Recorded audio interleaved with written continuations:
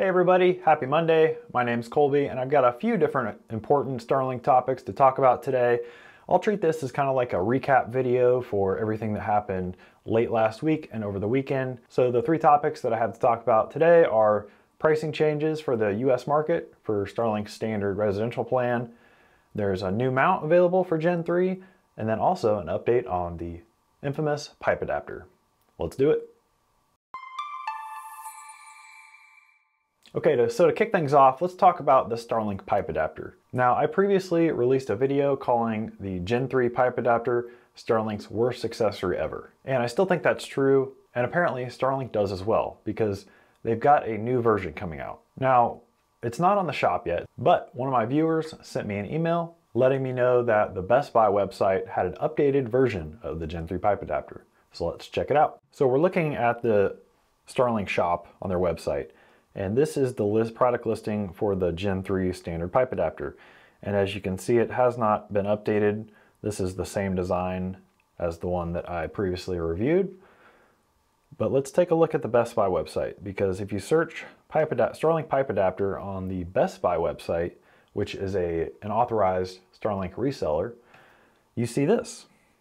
This is interesting because as you can see, it's a similar design, but it looks like they've lengthened the depth of where you can insert the pipe, and they've added another set screw, another bolt there. And it looks to be the same price. It's $38 on the Best Buy website. That's the same price as the older version that's on the Starlink website. So what I'm thinking happened was that Starlink came out with this new design for the pipe adapter, and Best Buy obviously grabbed up the initial stock of it. They bought them from Starlink. Starlink, however, is not selling the updated version yet on their website, probably because they're clearing out their old inventory of the normal first version pipe adapters. Okay, so next up, we have some pricing changes in the US market. So this is kind of interesting. People were getting emails from Starlink over the weekend letting them know that their price for their standard service plan is either going to go up or go down. I received one of these emails letting me know that my price is going to be increasing because I had a service plan that was under the discounted standard rate. So if you remember my video about the hidden, secret Starlink plan, in that video I talked about the discounted standard rate, which was $90 a month for the residential plan in high capacity areas, and how you could kind of exploit a loophole that allowed you to get that even though you weren't at an eligible address. Well, Starlink, it looks like, has patched that loophole finally, but that's not what this price increase is about. This price increase or decrease, depending on where you are, has to do with a recalibration or an adjustment of their capacity map. So Starlink no longer publishes the capacity map on their website. They used to have a page that you could visit where you could see exactly which service cells were considered low capacity, which means there's a lot of Starlink users in one area and not a lot of bandwidth to go around, versus high capacity, which means that there's a lot of network capacity because there are so few Starlink users in that area. So what this email says, and I'll pop it up on the screen here, the Starlink monthly service price for residential customers is changing as follows. $30 decrease in areas with excess capacity. The new price will be $90 a month. And a $30 increase in areas with limited capacity. New price will be $120 a month. As a current customer in an area with limited capacity, your monthly service plan price will increase to $120 per month beginning on June 10th, 2024. If you didn't get an email, then your price is not changing. Only the people that are affected by this pricing adjustment are getting emails. And you may be confused because the bottom or the second point here says that, I'm going to have a $30 increase to $120 a month. Well, that's the normal residential price anyway. So if you were on the previous, discounted $90 a month service plan and you get this email, that means you're going to start paying $120 a month because your area is no longer considered excess capacity or high capacity. On the flip side of that, some of you may be getting a price decrease. Some of you may be going from the regular $120 a month plan to the now discounted standard plan, which costs $90 per month. And that's because in your area, there's an excess of capacity. There's plenty of bandwidth to go around. There's not a lot of Starlink users in your area, so you're going to see a pricing reduction. Now, I know that people that are getting a price increase are not going to be happy, and then the people that are getting the decrease are going to be super happy. So it kind of balances out there. I mean, you can't please everybody, right? Really, I think what this is just an adjustment of their capacity. In the previous video that I talked about with the secret service plan, the discounted standard service plan in the United States, I talked about how Starlink seemingly has been ignoring that plan, not adjusting their capacity map to reflect current state.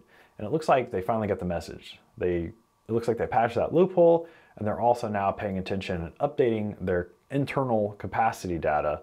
Just to reiterate the regular price of the Starlink standard residential subscription in the United States is not changing. It is still $120 per month. That's the default rate.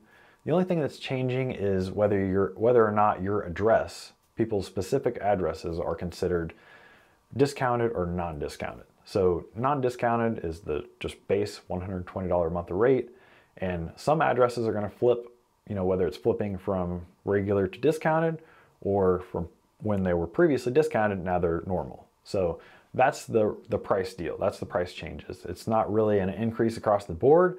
It's just that some people are now flipping into that discounted eligibility area, and some people are flipping from where that was previously discounted. Now they're paying full price. And the final topic for today's update has to do with a new Gen 3 accessory. There's a new mount available in the Starlink shop at shop.starlink.com, and it is called the Standard Mobility Mount. Let's check it out. Okay, so we're on the Standard Mobility Mount product listing page right here, and as you can see, it is basically a flat mount kit for the Gen 3 standard dish. Now, the Gen 3 dish includes a kickstand mount, and it has screw holes in the kickstand mount. However, that's not a very strong attachment point. Okay, you got a lot of failure points there.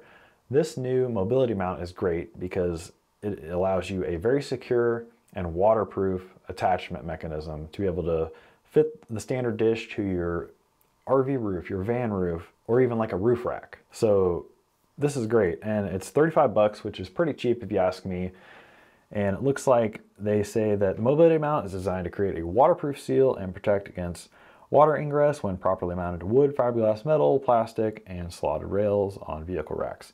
So this is extremely flexible. You can mount it to a variety of surfaces. And if you look in the actual instruction manual here, we see that it does indeed come with not only lag screws for wood applications, but it also comes with some bolts and nuts so that you can secure it to metal, fiberglass, or whatever. And you also get 4 of these, I assume they're rubber sealing washers, to be able to keep water out of where you're drilling those holes. So the standard mobility mount is mainly targeted to those of you that want to use your Starlink Gen 3 dish in motion. And this is kind of the second piece of evidence that we have now that Starlink is finally kind of giving up on trying to sell people this flat high performance dish. Now, as you know, previously Starlink says that the $2,500 flat high performance dish is the only one that you should use in motion. Looks like Starlink is backpedaling on that a little bit now. They still say on their website that the flat high performance is the only dish that's approved for in-motion use, and that using other dishes in motion can void your warranty.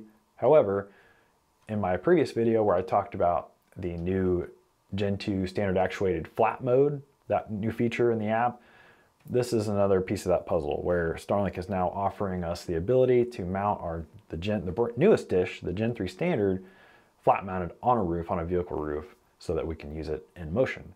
I did go ahead and order this new mount, and I will be trying it out, doing a full review and an installation tutorial, so stay tuned to check that one out. So that's all I had to talk about for today's update video.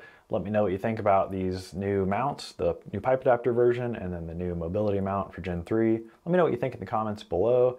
And then also, have you been affected by the price change? Did you get an email letting you know that your price is going to be increasing or decreasing? We can talk about it in the comments below. I'd love to hear your feedback. Until next time, we'll see you later.